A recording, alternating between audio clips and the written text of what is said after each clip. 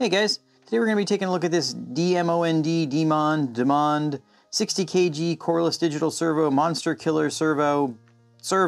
This servo's got some pretty lofty specs, 60 kg, 0.08 seconds at 8.4 volts. In this video, we're going to see if it's waterproof. It says it's IP68 waterproof. We're going to take it apart, see what it looks like inside. Then we're going to throw it in the destroyer of servos, my very heavy all-aluminum Losi LMT. This truck's hard on servos. It managed to kill a venerable Power Hobby 729 in about 10 packs. It also destroyed a 35 kg Amazon servo in about 3 minutes, and those 35 kg servos are pretty tough. So I'm curious to see how this thing holds up. Before we get into that, I'm really excited because we're also going to be celebrating 3,000 subscribers today, and to celebrate that, I'm going to do a giveaway. I was trying to think of what I wanted to give to you guys. I was thinking gift cards or something RC related, and I was thinking, why not just give away cash and then you guys can get whatever you want. So in this video, I'm also going to tell you how to enter to win to get $50 in cash. Stay tuned because we'll talk about that more later. All right, first things first, I want to see if this thing is waterproof. So to do that, we're just going to put it in this little bowl of water for 30 seconds, take it apart, and see if any water got inside.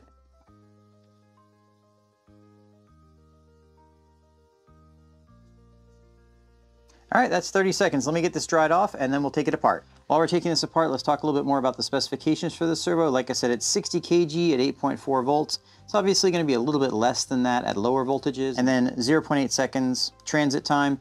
It is a coreless servo. It's not a brushless servo. In this price range, normally I would expect to see servos be brushless, but if it can make the power and make the speed, then that's not a problem. The difference between a coreless servo and a brushless servo is a coreless servo is still a brushed motor. The spinning part of it's just a little bit lighter so that it can move faster and more efficiently. A brushless servo doesn't have brushes, so it's even more efficient than that. But of course, it's more expensive. All right, got these screws out. This is a really nice looking case, nice all aluminum case. These screws look nice. Let's go ahead and pull these out. And first thing I'm seeing here is there are no O-rings on these screws, so that makes me a little bit nervous about its waterproofness, but we'll see in a minute. All right, let's get this bottom cover off. There is an O-ring around the bottom cover. Now that O-ring kind of goes up and over this grommet for the wires, so I'm not entirely comfortable with that being waterproof either. Board looks pretty nice. It is a brushed motor, as you can see. A brushless motor would have 3 contacts on it and 3 MOSFETs, which would be delivering power to it. There's only 2 here, as you can see. And not too much to see other than that. There is definitely no waterproofing on the screw holes, so I can already tell you right now that IP68 water resistance is almost certainly not going to happen with this. IP68 is like 3 feet for 30 minutes. I wouldn't trust that. That being said, I don't see any water inside here from our little dunk test, so it's probably splash proof and will probably be okay if you're just washing the truck off or running through a shallow puddle. Let's go ahead and get the top off, see what it looks like under here. Got a nice amount of grease on here. These look to be all stainless gears. Looking at the main output gear, it appears to be pretty well machined. Everything looks to be high quality and well done. Looking up at the top case, we have just your standard ball bearing here, and then there is an O-ring up at the top, so that's good for water intrusion. And the rest of the servo just looks basically normal, like a standard, decent mid-range servo. Let's get this back together and we'll get it in the LMT and see how it performs. All right, there's the Dmond servo installed on my Losi LMT.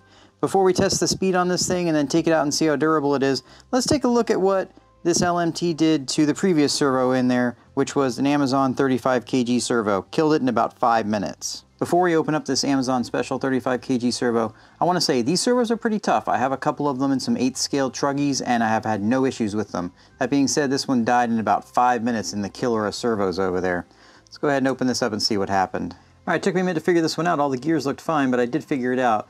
This central shaft here is actually bent, so it puts so much force on the top case that it pushed the top case over, bending this central shaft. Now, I can probably fix this, but this servo was killed by that truck. All right, so this servo is going to be running at 7.4 volts on this Losi LMT. According to the specs, that's supposed to be 55 kilogram centimeters and a 0.1 second transit time. Now, I've done a lot of work with a lot of servos, so I'll be able to tell if that's telling the truth or not. All right, let's see how it feels.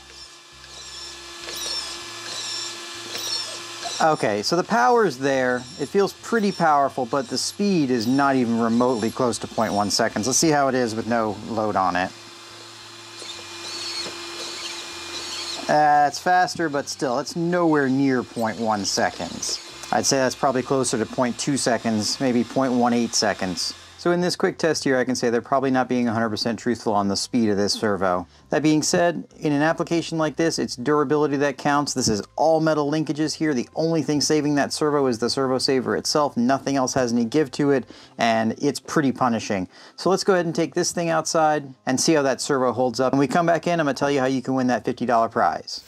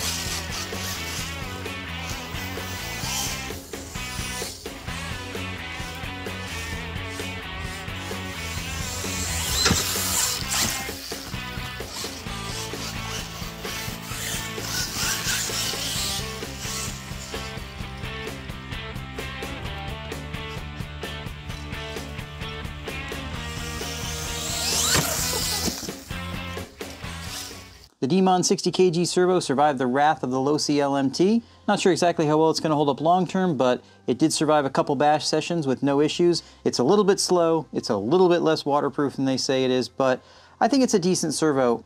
Now let's talk about the giveaway. How do you win this $50 bill? It's really simple. All you need to do is subscribe to the channel, like this video, and then put a comment in the comments section, and I'll be picking a winner in about a week's time. Alright guys, that's all I've got for this video. I really appreciate you taking the time to hang out with me, and we'll see you in the next one.